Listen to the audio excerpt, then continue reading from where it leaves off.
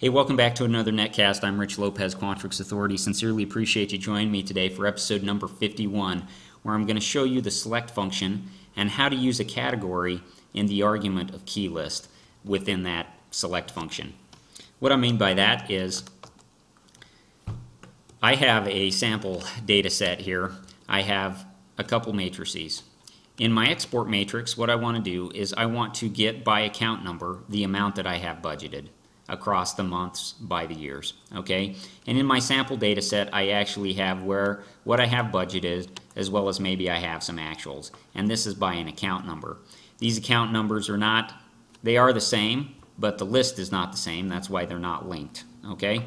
And across the top, I have an amount, so that's my metric, and I have that by month, and this is by year. So again, what I want to do is I want to take this data and I want to have it be matched up to the account number over here in this export matrix. Now, how I could do that is really using a basic using as. It's nothing too fancy here. And if I wanted to do that, I could say, well, I need to create a helper cell because I need to create an item. I could either create that item over here or I could create it here, and then I could link the items that I create here to the category here. And how you would do that is simply by going, I'm just going to leave item 2 called item 2, and I'm going to say that is equal to at account number, right? And then I could go ahead and write my using as statement. The problem is I really don't want to repeat, my account number for every month. I don't want to do that. It just feels dirty to me. It doesn't feel clean. So I know that I could probably use a select statement. So let me try that. So I'm going to go ahead and delete item 2 here, undo what I did, and I'm going to try using a select statement to bring in the budget. So what happens is I go budget equals, and let me do this in Formula 1 here, budget equals select. What do I want to bring back? I want to bring back the amount budgeted, right? See if that works. And what is my key list? My key list is the account number marketing. Okay, double click on that. And then what is my lookup value?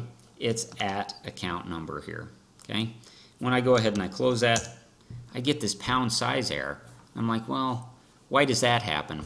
Well, that happens because I need to also specify here that I want my key list to be at the account number marketing.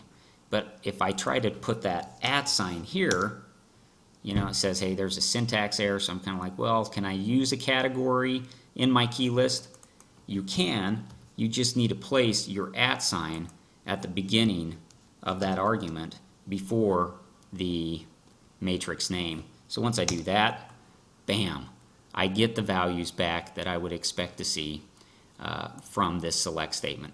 So again, if I'm going to use in my key list argument, again the key list argument of my select statement, if I'm going to use a category, I need to go ahead and I need to make sure that I'm putting the at symbol before the matrix name, and that should clear up any pound size errors that you may be having when you're trying to do that with a select statement and using a category in the key list. I hope that's helpful. I thought that was fantastic when I finally figured out how to do that, and it's made my life better. I absolutely love Quantrix. I think it's one of the greatest tools ever made, and I hope to help you become a Quantrix master. So please join me again for another episode of Quantrix Authority from Rich Lopez, and feel free to reach out to me with any of your Quantrix questions. And until next time, enjoy Quantrix.